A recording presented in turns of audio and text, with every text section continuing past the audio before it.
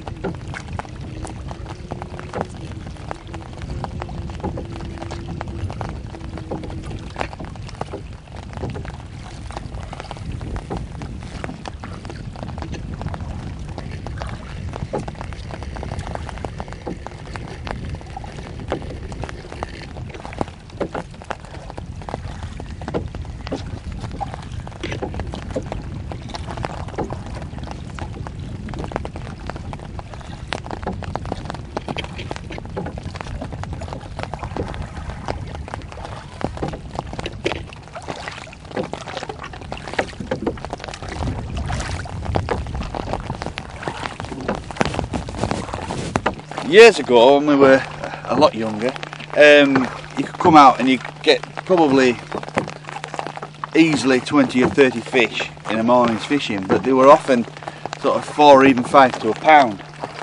And the thing about that is that, you know, the actual amount of fish you were catching is probably, in terms of weight, probably similar to what it is today. Now today, your average fish will be a good 10-ounce fish, quite a few rather larger, and so the actual weight of fish you catch, even though you maybe only catch up to 10 in the morning now, the actual weight of fish will probably be quite similar, perhaps even slightly more now. The reasons for it, well, it could be down to climate. I mean, we had quite a long run of quite mild winters. Does that have an effect? Nobody really knows. I mean, you talk to fish specialists, they don't really have many answers. Apparently they've done some work recently on Windermere and found that some of the spawning beds on Windermere had become quite choked with silt. So that maybe has an effect as well. Whether Coniston's affected similarly, difficult to tell without putting the work in and understanding a little more about it. The big difference between Coniston and Windermere is that most of Windermere's fish were autumn spawners and most of Coniston's fish were spring spawners, and that's why we have a slightly different season. And you have to say, maybe they take the trigger for spawning from different sources. Maybe on Windermere it's like it is with trout, day length, things like that. And maybe on Coniston it's to do with, or historically it's been to do with snow melt, a bit like the rainbow trout in America. So when you get a flush of cold water coming through the lake, that's maybe their trigger to spawn. And of course, if you have a run of mild winters, you don't get that flush of cold water in the spring, which maybe means that they don't get the same trigger to spawn. It's a theory, it's never been proven, but you know, it might stand up to scrutiny at some point.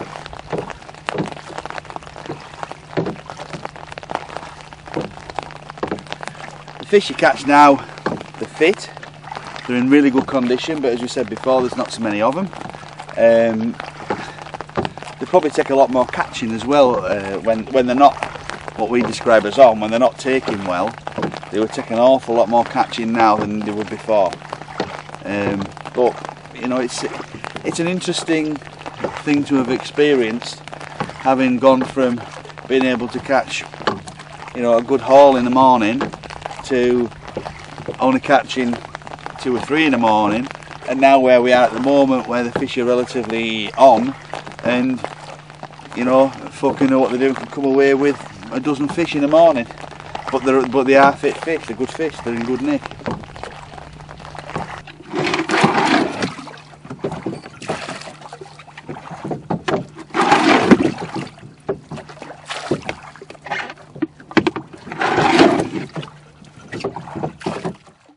Well, years ago, the fish on here were originally harvested by the monks as a food source, and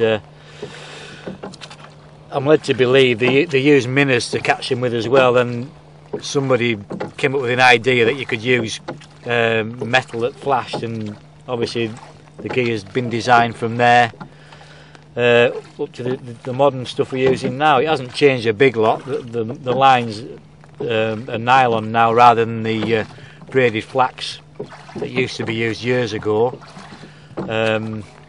We use different types of metal: brass, silver, copper, bronze. Some laminated, you'll get bronze on one side of the lure, maybe brass on the other. Use a 2-pound plumb weight on the bottom to keep the lines down in the water. 8 lures on the line. Originally the lures were all fished in a row. The top lure would probably be 30 or 40 feet of line, and the bottom lure would probably only have 9 or 10 feet of line, and in between there'd be space, so they would all be fishing in a row. So the idea of that was, when you come to a shoal of fish, the lures would be all coming through the fish at the same time, and you'd have more chance of catching a few fish at the same time. Nowadays we don't fish like that. All the dropper lengths are the same, around 18 foot long, because we take into account you're rowing at roughly 2 miles an hour, so that by the time you've got the line, start bringing the line in when you've got a fish on, the other lures will be coming through anyway. And we think the longer the length of dropper, the more chance you have of losing the fish, so we're fishing about 18 feet of line on the lures. The lines are coming off a copper shackle, designed to hang on the nail, so when you're bringing the lines in, you can hang the shackle on the nail, which frees your hands up. You can use both hands. The lines are brought in hand over hand. Obviously you've got to bring all the lures in till you get to the lure that's got the fish on. Sometimes the fish isn't on there, you've got to bring all the lures in to check them, and then you've got to put them back out again. That's basically how we do it. Sometimes when the fish is good, both the rods are ringing at once, and usually you go for the one which you think's got the biggest fish on, and the one that's ringing the loudest. Years ago, when the fishing was good, there was probably a dozen boats, 15 boats fishing on here, where now there's only 2 or 3 die-hard fishermen who are fishing for the char at the moment. There used to be a tradition with the old quarrymen who quarried the slate quarries in this area. A lot of those chaps were char fishermen. They're quite sporty. They fish for char and the trout, kept ferrets, ran lurchers and things like that. They used to run home of a night from working on the old man and get in the boats and come out and fish of a night. because the fishing isn't as good as it used to be. There isn't the same volume of pressure on the fishing now. There's only 2 or 3 boats fishing out here.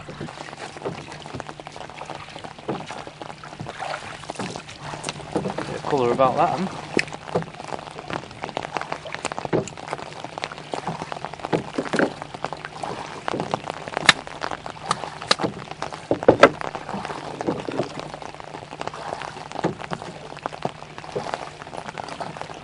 That's absolutely stunning, is that?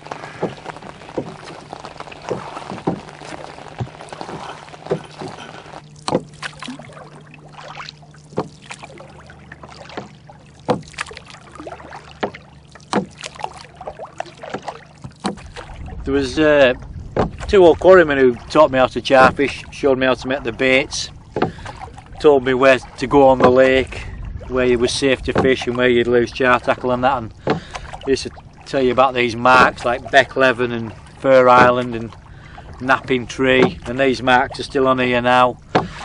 Down below Fir Island there. Fir Island's a really good spot to catch char. It's not actually an island as such, but it's covered in trees and juts out into the lake, and it's almost like a reef in the lake. You've got to stay quite a long way out when you're fishing by it, or you lose gear. You'll catch the bottom. It's a really bad bottom there. And the old guys used to say, stay well out till you get to the Scotch pine tree on the side, and that Scotch pine tree is still there now. That's the sort of thing I like about this sort of fishing. It's traditional. There's still the marks on the lake now that were there 30, 40, 50 years ago, and you know, you can almost sense these old lads fishing out on the lake 60 or 70 years ago. It's still basically the same lake with the same features on it that, you know, you can picture it in your head when they were talking about it. You can see what they were talking about. You know, there's still here the features on the lake. Some char fishermen just fish their own waters, don't try anywhere else. But Jeff and myself have been a bit more adventurous over the years. We've tried fishing most of the lakes in the Lake District that contain char. We've obviously fished Coniston, Windermere, Crummock and Buttermere, Thirlmere and Ennerdale. When you could fish Ennerdale, there's no char fishing to be had on Ennerdale now because there's a protection notice on the fish.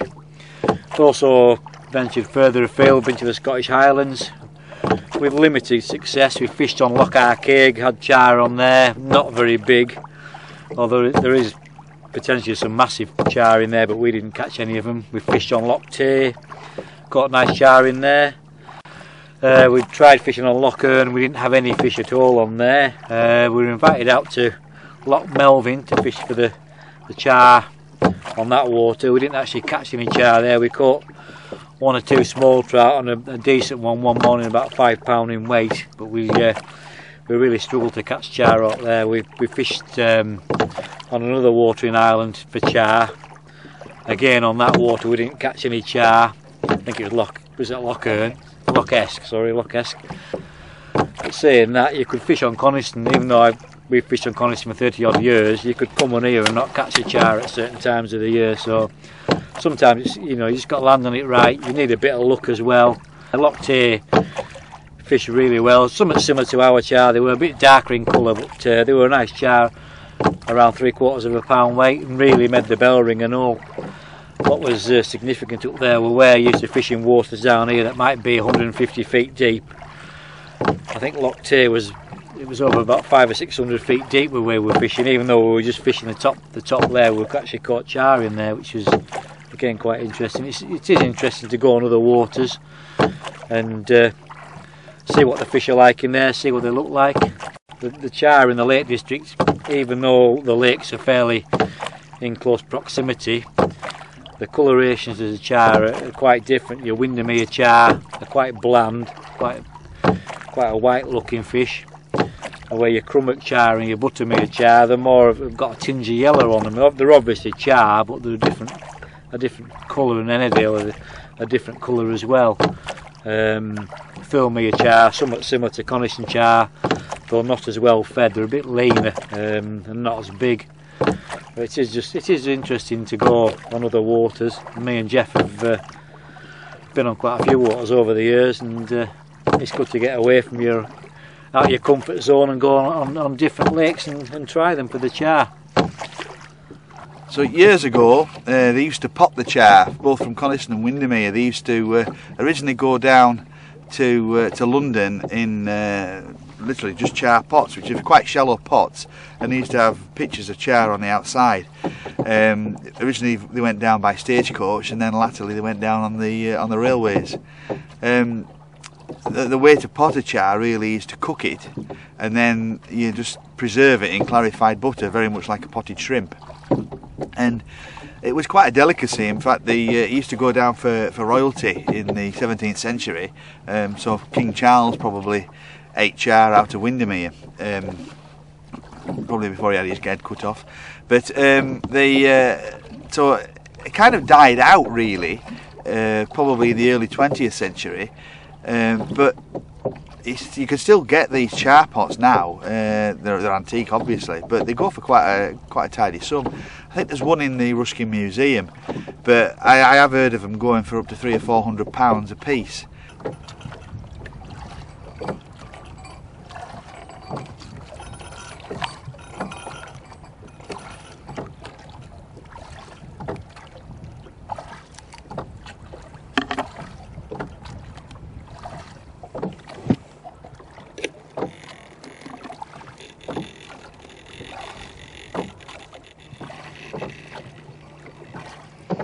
This is quite an important part of the process of char fishing, is boxing the tackle, or boxing up as we call it.